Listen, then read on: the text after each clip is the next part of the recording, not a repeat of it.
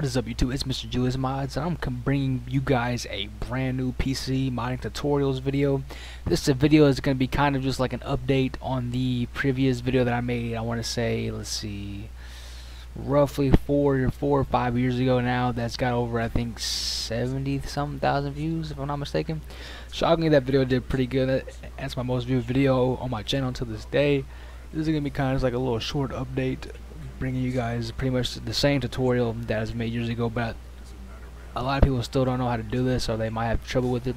But that same method still works to this very day, guys. It still works the exact same way. There's no ban risk. You can do this whenever you want to, as long as you want to. You will never get banned. And what that is how to install and use a GSC mod menu on Black Ops 2 Zombies or multiplayer for the PC version, Steam. This is not for the Redacted, or I think it's what it's called. Personally, I don't play Redacted servers. I just play regular Steam. This game, at that moment, you can see this game's kind of dead. It's because I'm recording this damn near at midnight. So, you know, the game's kind of dead right now. But this game's pretty live in the daytime. You probably see almost about 500-600 people online. But we're gonna be installing and using the Project Iconic V3 menu for zombies. Personally, this is my favorite mod menu for zombies. It's the most advanced. It has the best options in my opinion, as well as features that allow you to rank up your friends and random players as well.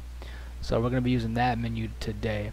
So to get things started, all you need for this video is to own Black Ops 2 for Steam or Redacted, and you need to download the files in the description, which is GSC Studio, the GSC menu injector, and then the folder that I'll have that will provide some working menus for the Steam version of Black Ops 2. So once you download all of that stuff, you want to just load up your Black Ops 2 to either zombies or multiplayer. And before you pull up the injector to inject the menu, you always want to make sure that you're on the main screen of multiplayer or zombies. And by the main screen, I mean like the screen that shows you public map, solo play, customs. Make sure that you're on that screen, because if you try to load up the game and you're just on this screen right here, then once you inject the menu and then you try to go to online, it'll just keep looping and looping and looping until it says that the servers are not available at this time. Please try later. If that happens, then you know that you injected it wrong, so you want to reload the game and then make sure that you're on this screen. So once you're on this screen though, and you have the game loaded up, you can just pretty much minimize the game or press the Windows key. I had this game broken down to 1280-720 for the purpose of making this video. Once you are on the screen, you want to then make sure that you have GSC Studio installed. It's pretty self-explanatory on installing this. You just double click on the EXE, click yes, install, and then it's going to install, and then it's going to open this up on your screen. Once you see this, make sure you pin this to your taskbar, just so you always have it, quick access to it.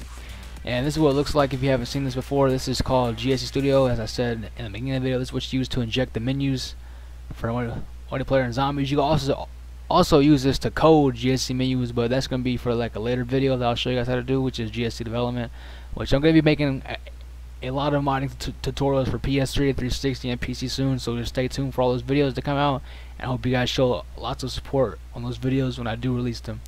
So what you want to do is you want to come to Connect. You want to go to PC and make sure you choose Steam if you're on Steam, or if you're on Redacted, then choose Redacted. But as you can see for this video, I'm going to be on Steam, so we're going to click on Steam. It's going to say this. You want to just press OK, and you want to go to Editor. Once you go to Editor, the menus that I'm providing aren't GSCR versions. They're actually compiled script file versions. So you're going to go to inject a compiled script file, and you want to go to add GSC to inject. And then I have my mom use inside the Black Ops 2 GSC Studio folder that's created once you install this program.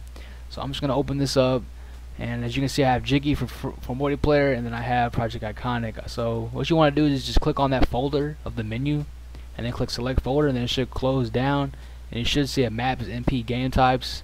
If you see this on your screen, then you know you did it correctly, and you want to just click inject list, and it's going to literally say injecting done. And once you see that pop up on your screen, you want to just minimize this program.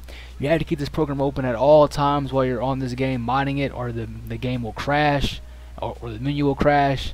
So just keep that in mind, that you have to keep this program minimized at all times. And also this program for PC, if I'm not mistaken, does have a band bypass inside of it. So yeah, keep that in mind. Just keep that open at all times and minimize. So for the rest of this video, I'm going to just probably speed it up and show you guys proof of me using the menu and hopefully find a game online. So thank you all for watching this quick tutorial. If you did enjoy this video, make sure you leave a like. Comment below if you have any questions about this or you need any help. I do have a Discord that you can feel free to join at any given time to receive help, as well as check out my website called ModdingRevived.